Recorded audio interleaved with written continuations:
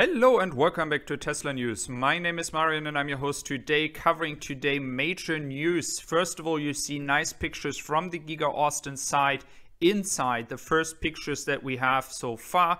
We will go into the Cybertruck patents that are now officially out. We can see now the pictures, so we will dive into that.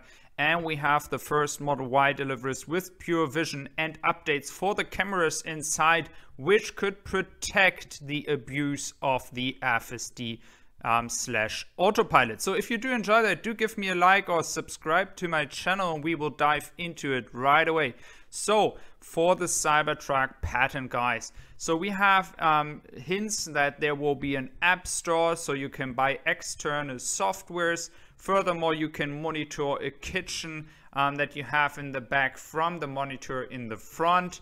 And furthermore, you looking at the picture here on the right top, you do see something of 610 ME. So that turns to be like something like miles. And I mean, if it's 610 miles max, that would be amazing, guys. Just put that in perspective here. The so-called competition out there, the Ford F-150 and the GMC Hummer, top out at 300 to 400 miles. And the first goal was to reach 500 miles, which is around 800 kilometers in the reveal that we had in 2019. Now having 610 miles, if that really happens, and again guys, we have to be cautious because patents don't say that they will initially happen, but if they could reach that, that would be even more of a game changer here that is not even thought about. I mean, that's just crazy how big this would be for the trucking business. Then, not only that, we have hints that the Cybertruck patent also has a patent for 110 solar cells. So you are able to charge your Cybertruck in the wild. Of course, this is not going to help to recharge your entire Cybertruck, but if you're cooking something and you're out in the sun, or you have a barbecue, or whatever you do with your Cybertruck in the wild, you have at least have some solar cells that help you not to use too much from the battery. So this is some good news as well. And furthermore, we do know that Elon said in 2019 that these solar options will gain you like around 15 miles in the least, and the best case 30 to 40 miles. So just imagine what that means. Is it 30 to 40 miles on top of the 610? We don't know that yet, but just imagine it would be.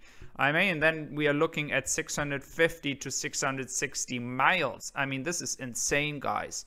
Furthermore, there's more news. I mean, it's just a great day here, guys. Eye tracking technology for the mirrors, as well as air conditioning, tracking passengers for perfect climate control, and indicating that there will be a pulling power of 20,000 pounds, or for those who go with kilograms, it is 9,071 kilos. So you can have a trailer in the back at the same time. So I don't know how much the range or how big the range will be when you have a trailer in the back. But again, guys, 610 miles would be insane. And looking at the site here in Giga Austin, we do see that preparations inside the factory are starting.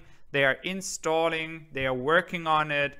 And I'm really, really happy to see that, because I really think that the Model Y, but as well as the Cybertruck, will come this year. The Model Y hint was for October, and I'm really excited if we could maybe already see a Cybertruck as well in autumn coming out of this factory. That would be insane. So furthermore, we have the first people in the United States now receiving the Model Y with pure vision. So as the announcement was happening, already people received this new version of the Model Y. So what actually happens is that people saw a camera above the mirror in the middle in the front. And this camera is also helping to detect if a person is actively driving, even though when the autopilot is on, that those people are actually looking at the street, having their hands on the wheels, this is the key here, guys.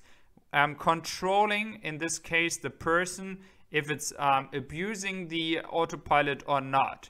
On the other hand, of course, it is a question of privacy.